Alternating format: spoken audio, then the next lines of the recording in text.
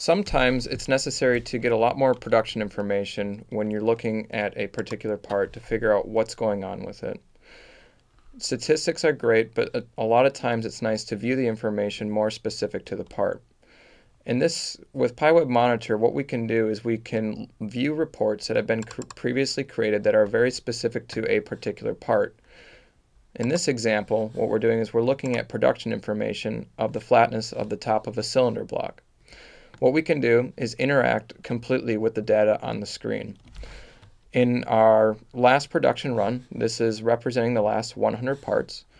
Any point of interest we can actually take a look at and figure out that this particular characteristic was out of tolerance, and then we can point and see what incremental part number or serial number this is represented by, and then what we can do is further select this information to view the flatness plot of that particular serial number. So in this particular example, we're going to be looking up the serial number, and the serial number was 352.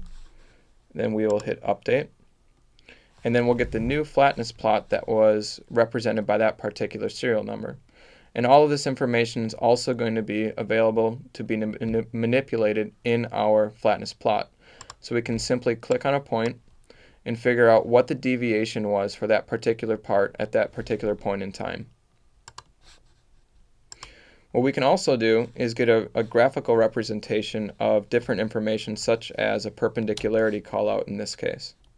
So if I would like to look at a different amount of runs, let's say for example the last 250, our trend chart will show us the last 250 runs, and then I can see that I had one actual result that was out of tolerance. So I can click on this result, and again I can figure out which actual part number this was, and then we can go ahead and view this information to see what the picture actually looked like at that point in time. So we'll select the incremental part number, we'll update our results, and then we'll get a view or a picture of that particular production information at that point in time. Part stories are also great for process analysis. In this example, we're going to open up a report that is dedicated to a particular production part. We're going to update our results for this particular report, and we'll see a few different views that we can take a look at. First is our summary of our last measurement run, and then we can also see the results of the true positions from our last particular run as well. Specifically, we can see that one of our true position results is out of tolerance. So if we'd like to further investigate this particular data point, we can go and click on Process Analysis and see that we actually have quite a few of the last results that are actually out of tolerance.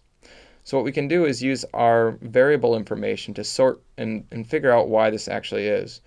Particularly what we can do is we were recording at the time of production what machining center these parts were coming off of. So if we select one by one and then update our results, we can further investigate which results were coming off of this particular machining center. And we can see that out of the last 50 parts that were ran, none of the results that were out of tolerance were due to this machining center. So we can also sort by a different one in this case. We'll update our results, and we can see that the trend is due to this machining center. More specifically, if we search for more recent runs, we can see that the trend is all due to the last 10 runs from this particular machining center, and we can use PiWeb to calculate the tool offsets based off of our search criteria for this particular result. We can also use a part story to actually gather and analyze form data as well. If we want to take a look at, for example, a curve plot and see what the results were at a different point in time, we can go select our measurement information, our measurement selection button, select a different result at a different point in time, click Update, and then we'll see that we have the updated scan data from that particular measurement. Now, this information is not only pictures of the information, it also is interactive elements as well. So we can click on any one of our scan data points, figure out the deviation at that point in time, and then if we would like to print this information out, we can just pin this to our report, click print, and this will be represented in a PDF. We can also look at particular CAD information.